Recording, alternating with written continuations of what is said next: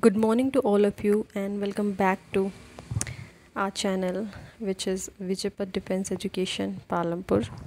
So friends, I'm just hoping that कि आपने previous word जितने भी हैं वो सारे learn कर लिए हों जो कि आपके लिए beneficial हैं. So friends, ये आपकी vocabulary series का part 3 है. So without wasting any time, let's get started friends. So the first word is obstinate, that means ज़िद्दी. इसके synonyms है stubborn, obdurate, resolute और इसके antonyms हैं submissive, obedient, amenable.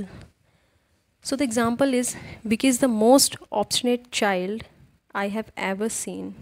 That means Vicky, अभी तक मैंने जितने भी child देखे हैं उसमें से Vicky क्या है, सबसे ज़्यादा obstinate child है. That means ज़िद्दी, हठी जिसको बोलते हैं.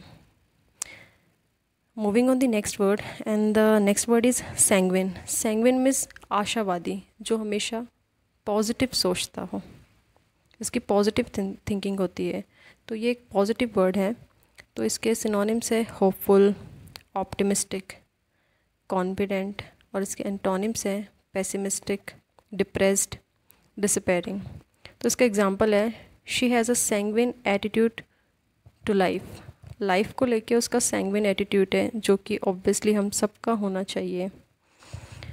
तो वो एक पॉजिटिव एटीट्यूड के साथ लाइफ को डील करती है. And the next word is when. When means पतन हो जाना, किसी चीज़ का नाश हो जाना. तो इसके सिनोनिम्स हैं डिक्लाइन, ड्विंडल, डिक्रीज, डेट्रेट और इसके एंटोनिम्स है एमिलोरेट, राइज, रिवाइव. इसका एग्जांपल है all that wanes with ages. that means जैसे जैसे ages होती जाती है, आगे चीज़ें बढ़ती जाती है, तो हर चीज़ का वेन तो डिसाइडेड होता है. जो चीज़ ऑब्वियसली जिसने बर्थ लिया है उसका वेन तो हो गई होगा, ठीक है. वैसे ही कोविड जो है वो भी कभी कभी वेन हो जाता है और कभी कभी इंक्रीज़ हो जाता है फिर से. So that is the meaning of when, that means decline.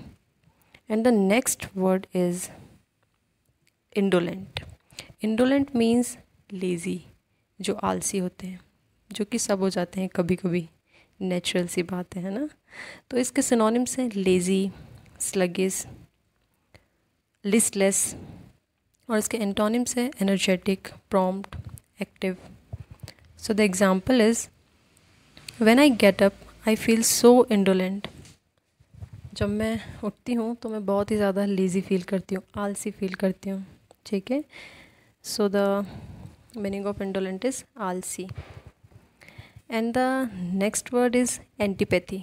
Antipathy means घृणा करना किसी से, डिसलाइक करना उसको. तो इसके सिनोनिम्स है हॉस्टिलिटी, एवर्जन, डिसलाइक. इसके एंटोनिम्स है एडमिरेशन, अप्रूवल, फैसिनेशन. इसका एग्जांपल है they have a mutual antipathy to each other. मतलब उन्हें एक दूसरे के प्रति ही घृणा है, डिसलाइक है. तो उसका एंटोनिम आप लाइक भी बोल सकते हो, है ना. बोल क्या सकते हो, एग्जैक्टली लाइक है. So that is the meaning of antipathy. And the next word is, guys, words are completed. All the words are completed. So friends, thank you so much for watching this video, and if you like this video then press the like button and hit the subscribe button, and don't forget to share this video. So thank you friends.